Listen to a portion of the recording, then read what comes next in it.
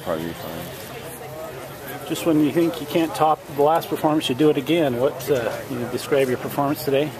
I felt like it was a lot better performance, especially since we got the win. But I felt like me and James, we just had that chemistry, so we just came out on top. Talk about the have you ever had 5 touchdown catches in a game before? High school or anything? Even in high school, I had 4, but one was like a punt return and one was a rushing touchdown. But so just to think about that, I had 5 touchdowns. It's kind of surreal.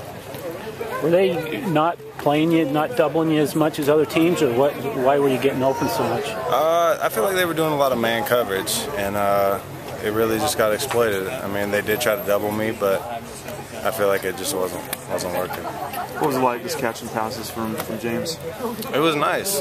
He put the ball where he needed to, and I was able to just come down with it. It just shows the confidence that he has in me and that I have in him.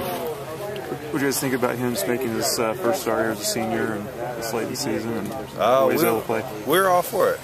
We know that he works hard at practice every day to get in reps just in case like a situation like this does happen. So we rallied around behind him, and he was ready to come out and play today.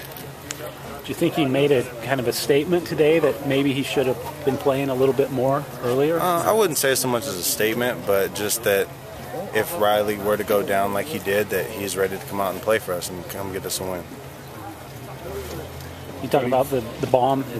I think that was your career long for a touchdown. Talk about how you got open and all that. Well, we had kept running quick screens on them, and we knew that eventually they'd fall for it. So James just gave us a dummy screen call, and I was just able to slip out untouched.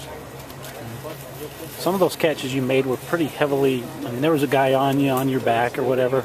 It seemed like the officials were just kind of letting them play, I guess. Yeah, I even told the official numerous times that he was like holding me and everything, but I just had to be more physical than the guy was and just come down with the ball. What does it mean to be a 1,000-yard receiver this year? It feels good. I feel like I've worked hard for it, and I'm not done yet. We still got another game to go. How's your shoulder? It's good. It's going to be sore tomorrow, but it's all worth it. You just sum up this season now that the regular season's over. What was the season like? It definitely had its up and downs. We should have won games that we lost, but we didn't let it get us down, and we just came out and played hard every game. One last question. Cody, after watching your 5 touchdowns, you're a pretty mellow guy, but can you describe your touchdown celebration or lack thereof? One thing that I was always told was act like you've been there before, and so I just get in the end zone and just everybody comes and congratulates me, and that's it. I mean, I'm not sure there's a difference between like a first down, a 3-yard gain, or your touchdown. It all seems the same to me.